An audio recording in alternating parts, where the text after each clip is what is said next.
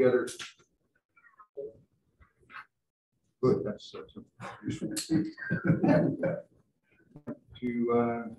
Together the Finance and Audit Committee meeting for Thursday, August 6, 2021.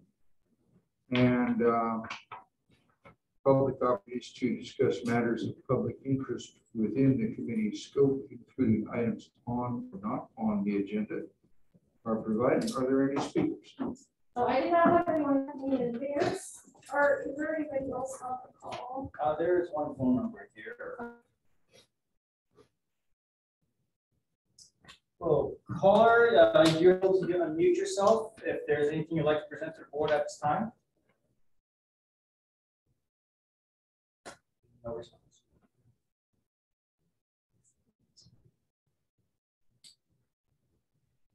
No one there? Moving then to the consent agenda. Consent agenda is acted upon with one unless the committee members request separate discussion. Are there any such requests? No. And do we have a motion for moving the agenda? Mr. Chair, I'll move the consent. We have a motion. We have a second. Would the clerk please call the roll? Director Rosali? Aye. Wood? Aye. Motion passes. Moving on to presentation items. Finance report through June 30, 2021 with interim CFO Ken Campo.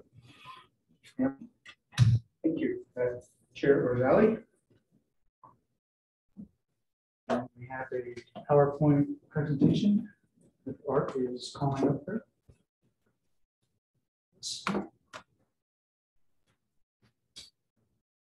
So we finally made it to the end of the fiscal year. So we have the June 30 report for you.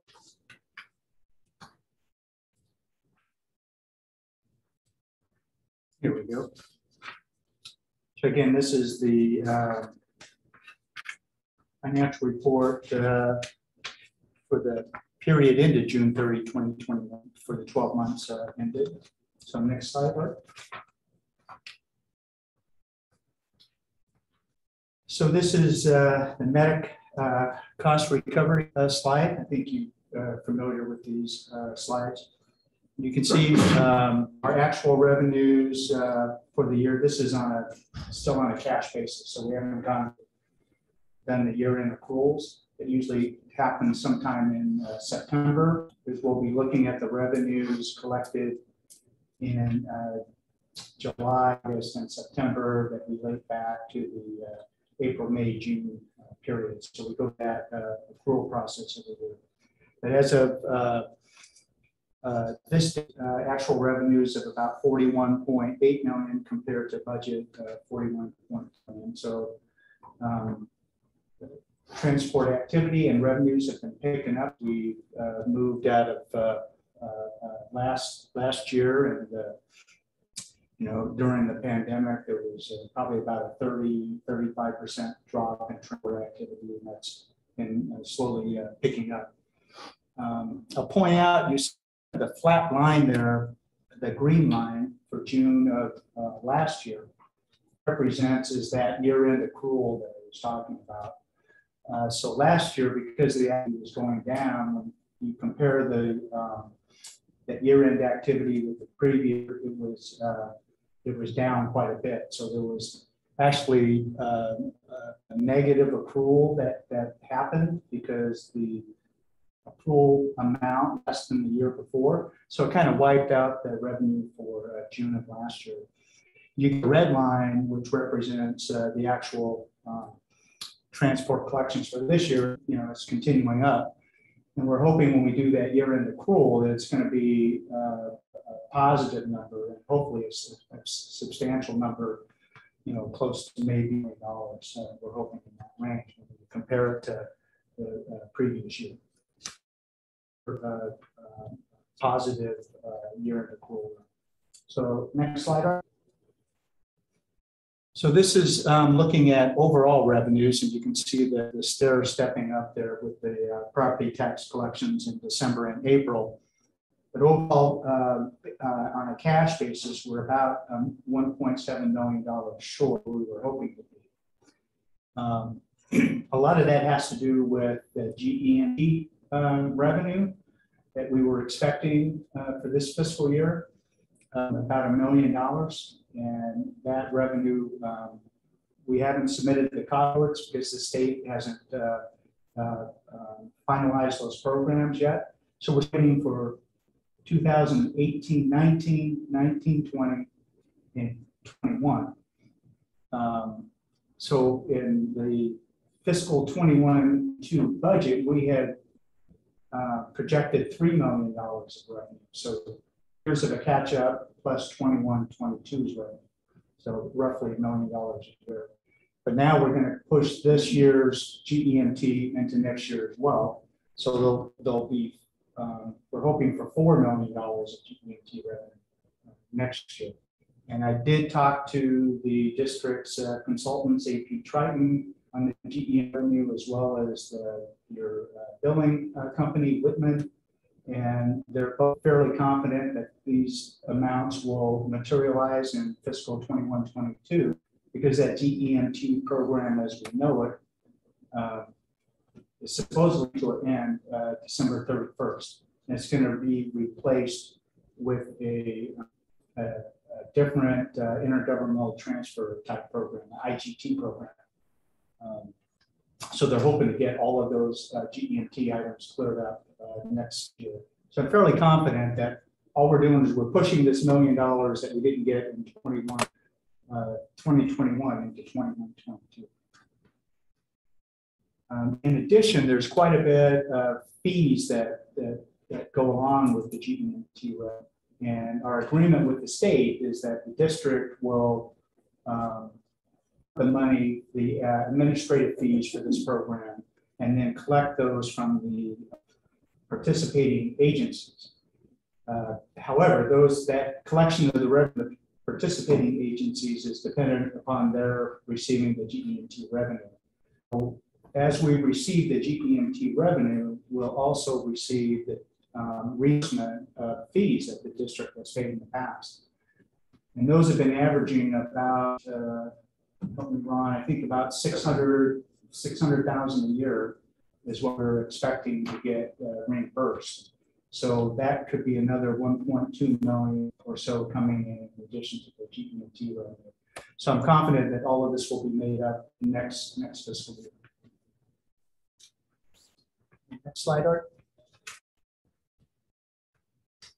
Okay, this is a look at salaries and benefits. You see actual about 198 million. The budget was about 196. We had higher overtime costs and workers' compensation costs came in right toward the end of the year. The majority of costs are offset by other savings and services and supplies that you see on the next slide. So this is overall spending, and you can see the year end is pretty much right in line. Budget 237 million, 7 on actual, 237.3 on budget. So we're still finalizing numbers and closing out the year, but overall target meeting overall spending. Next slide. This is your slide that looks at your ending reserve balance throughout the year, and you can see it kind of follows that pattern of property tax collection. So we're funds until we get the property tax money in December, jumps back up and gradually goes back down until we get that payment in April, and then jumps back up again. It's kind of mirroring revenues and mirroring the cash balances of the district that you'll see. Now this is, you can see the June 30 ending balance there, about $32 million. That's on this cash basis that I was talking about. So here we're at about a 4% reserve. So this is without that GEMT revenue that I was talking about, the couple of dollars. I just want to make sure the board understands that this is as of a point in time, and as we shift that revenue into next fiscal year, we're going to end up next fiscal year probably above the 15% target that we've been for. And I'm confident that will be there at the end of this fiscal year. In fact, it's a little higher. It should be closer to, I'm guessing, about 15.5% in reserve balance. Okay. Next slide. This is just tracking your cash balances throughout the year. Again, as I mentioned, this patterns the property tax collection. So we're using cash, through the first part of the year until December, and then we get that property tax money, builds the cash balances back up, draw that down through March, and then it goes back up in April. So as of June 30 of 21, we're at about $59 million in cash, to where we were last year. You can see the little note on the bottom there is the period of funding. So that's the funding between those property tax dates. Next slide, Art. It's always a fun one to look at. This is your OPEB trust fund I have with CalPERS as of June 30 of 21. It's almost $70 million. So just making very, very, very good progress. Out of that $70 million, about 24 million is investment earnings. So about a third, over a third of the balance has come from those investment earnings. So they've been doing, CalPERS has been doing a job with investing these funds. You can see the total contributions of about $46 million there. The rest representing investment earnings. When the district has its actuarial valuations done, retiree medical liability, those are done every 2 years. The last one was done June 30 of 19. At that time, the district was about 17% funded. The valuation, since they're every 2 years, they project what the liabilities are at the end of each fiscal year. And based on the projected balance for June 30 of 21 of the liability associated with the benefit, right, would be about 26% funded. So in that 2 year period, you moved from 17% to 26%. And that just shows the discipline the district has in making those contributions and staying on schedule to full funding. So your next valuation will be as of June 30 of 21, but you won't see that. The actuaries won't complete that till probably the first part of 22, maybe December 21, January 22, sometime in that time frame.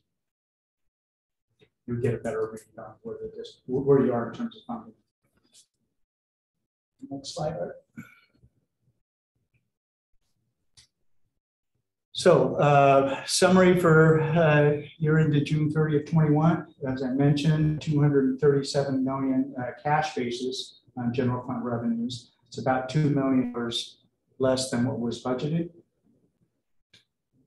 Advance next. So we have probably in the order of $2 to $3 million of GEMT related revenues that will be into next fiscal year to make up for that. General fund expenditures $238 million. That's about $800,000 less overall than was budgeted. General fund deficit of about $1 million. Again, this is on a cash basis I'm talking about. So the accrual for medic revenues could offset that and right back up to where it should be, or bring the district in balance for last year. And so with all the expected adjustments that we're looking at, our estimated reserve would be about $34 million. But as I mentioned, we're right now at about $32 million.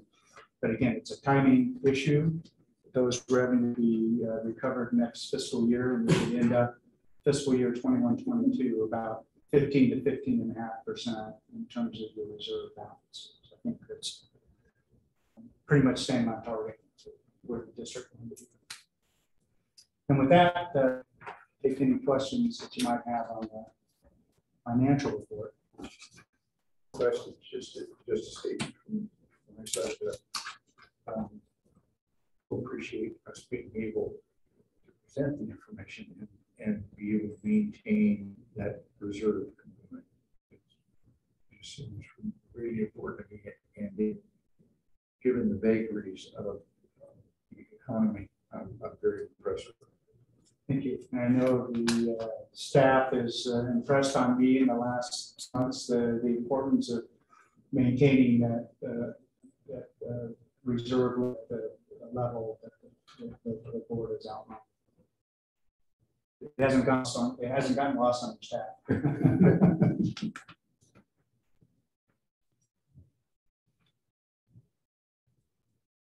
Moving then to presentation item 2, final budget, 2021-22. And once again, CFO Kim Cantrell. Thank you, Director Rosali. And again, I'll turn to Art to pull up the presentation. Sorry, I'm asking to do something too.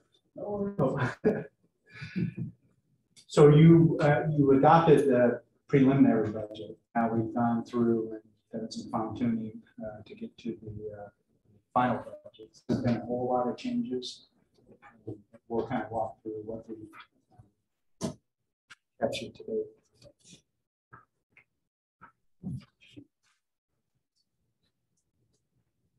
Thank you, Art. So again, on June 10, the board adopted the preliminary budget for fiscal year 2022. It was essentially balanced with expenditures and transfers out equal to revenues and transfers in. It was a slight surplus of about $200,000. And now the final budget, we received the property tax information from assessed valuation, I should say. And that was represented an increase of about 5.1%. We had projected 4% in the budget. If you recall from earlier discussions, that 1% of property tax translates to $1.7 million. We had that 1.7, and then you also see property tax revenue from the former redevelopment agencies and pass through and cleanup revenue. So that's another couple $100,000. So all told, about 1.9 million more in property tax revenue than what we had initially in the budget.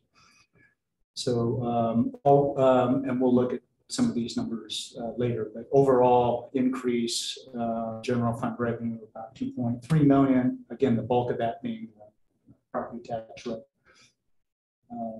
General fund expenditures and transfers out went up $488,000. So net positive in about 1.8 million. So the estimated reserve balance again was 34 million, and we just talked about that. They may drop to 2 million, and then we would add an additional 2 or 3 million onto the revenues for 21-22 to come out to about where we thought we were going to be at that 15% reserve level. And again, I think it could be a little higher than that, 15% or so. Next slide.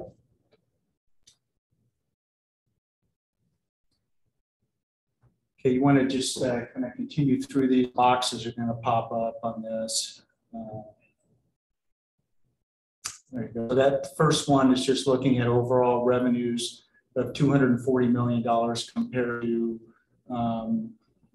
the 2021 year.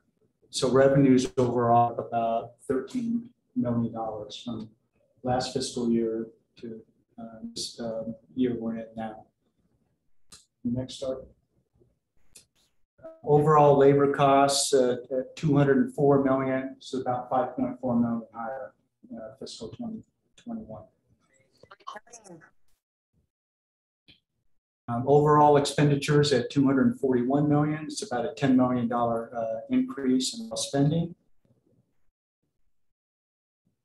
And then you can see the net transfer activity down below, 9.6 million coming in, 6.2 million going out, for net surplus of about $3.5 million.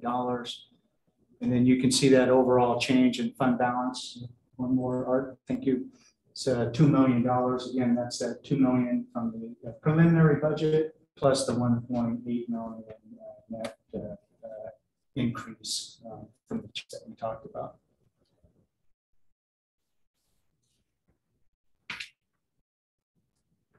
This is slides I was going over with the chief. He said he can't wait until we get past that dip. In, One more year and the dip's gonna be. we'll only be looking at the increases. It just shows you overall property taxes compared to overall revenues. And you can see how the other revenues have kind of grown over time, make up, for this kind of dip in property tax revenue there that happened during the recession. So the district had to, get creative, and that's when we saw the GEMT programs, IGT programs, those sort of things come in and start making up for some of that lost property tax revenue. We've had good steady growth from about 2013 on. Hopefully that continues.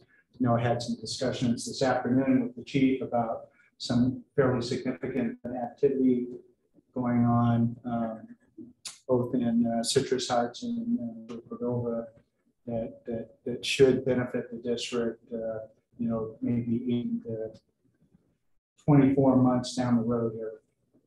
So hopefully that tax revenue will pick up even further. The next slide. Okay, this is just an overall look at total revenues projected for next fiscal years. You can see taxes there at $175 million, representing about 70% of the district's revenue. The charges for services at $58 million. It's a really healthy number, 23% of projected revenues. It's primarily the medic related transport revenue, GEMTs, and those transit-related revenues. We have intergovernmental. The other important thing here is that other transfers added 9.6 million. 9.4 million of that is the IGT program. I know I had some discussions with the chief about vulnerability of that IGT revenue.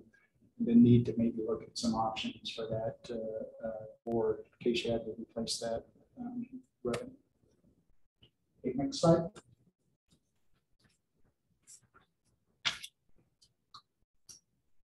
In that, again, in $240 million of projected revenue,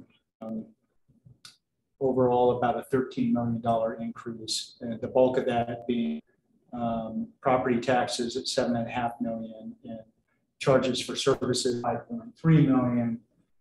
And in that 5.3 million is that catch up for EMT prior years. What we really haven't built into this yet, the additional reimbursement from the other agencies. I mentioned about $1 million.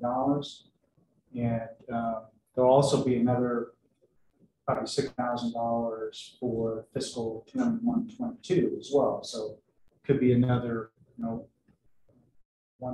million or so of additional reimbursement from these other agencies. Because again, the district has paid this money to the state and entitled to receive that back from the participating agencies. Again, the net IGT for 9.4 million brings the total between those two to about $250. So fairly substantial operation you have going here. General fund expenditures and other uses, you can see the bulk of that is cost, 82.4% to 204 million. You have services and supplies, about 33 million. It's the next largest category, so keep everybody in the right proper PPE with all the proper equipment. Taxes, licenses, and debt service, we'll get into a little more detail on that. And then operating transfers out of $6 million. It's primarily to capital fund and to pay debt service on various obligations that the district has.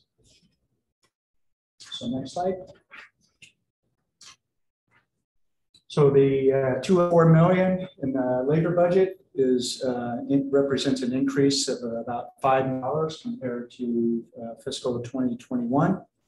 And just point out that includes funding for all authorized positions. So the wages, component wages and benefits increased by about $5 million because we assume all positions are going to be funded. There's also about $6 million in there for the increases in required pension contributions, OPEB contribution, and medical costs for currently. And since we're assuming all positions are funded, lower the overtime budget by about $6 million. Because you wouldn't maintain the same overtime budget and assume all positions are full. A lot of that overtime is going to cover for those vacant positions. So if we get mid-year and we see that we're not able to fill those positions, then we'll shift that money from salaries and benefits into overtime. Next slide. I mentioned services and supplies budget at $33 million. That's about a $4.5 million increase compared to, I'm sorry, that should 2021. The board's well aware you had about a $1.5 million increase in your property and liability insurance this year. There's also about a $600,000 increase in the regional communications center costs, and that you share participating agencies there. It's about a 300, and these are just to highlight the increases, about 300,000 for safety, clothing, supplies, and other services related to the Firefighter Academy, and about a 300,000 increase for GEMT administration. And again, the district will look at that reimbursed to them through the other participating agencies. Next slide.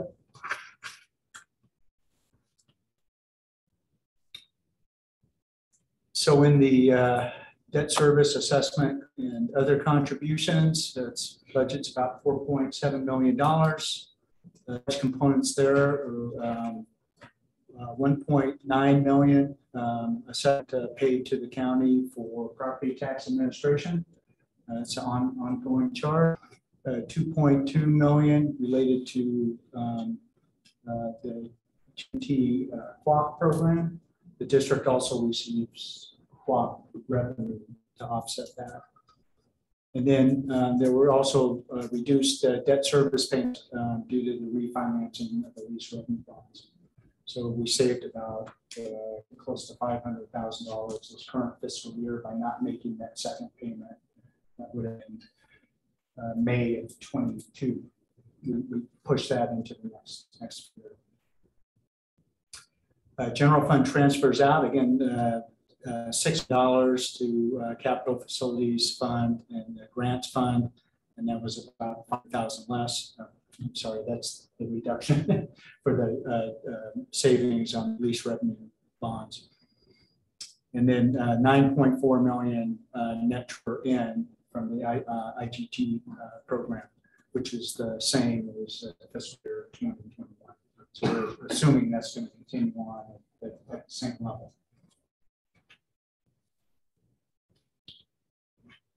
In the capital facilities fund, we budgeted about $9 million in capital outlay. You can see some of the larger items here, 3 Type 1 engines, 2 Type engines, 1 truck, 3 Type 5 engines, and a water tender. And then there's a number of other capital improvements in addition to those. The grants fund, there's about $2 million budgeted there to finish up several open grants that the district has. And then the leased properties fund, pretty much the revenues and the expenses are balanced there at about 1 million, both in lease revenue coming in and projected expenditures to keep those properties up. And the development impact fee fund, there's about $5 million there budgeted to Station 16. And that's kind of a recap of the final budget, pretty close to the preliminary budget, not a whole lot of difference, although we have some added property tax revenue we discussed previously. With that, I'd be glad to answer any questions.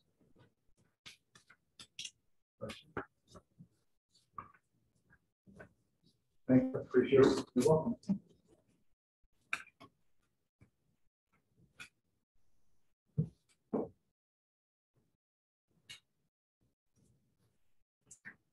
The next meeting of the Finance and Audit Committee is scheduled September 23rd at 5:30 p.m. here in this room. And the agenda items are to be determined. Seeing no further business, this meeting is adjourned.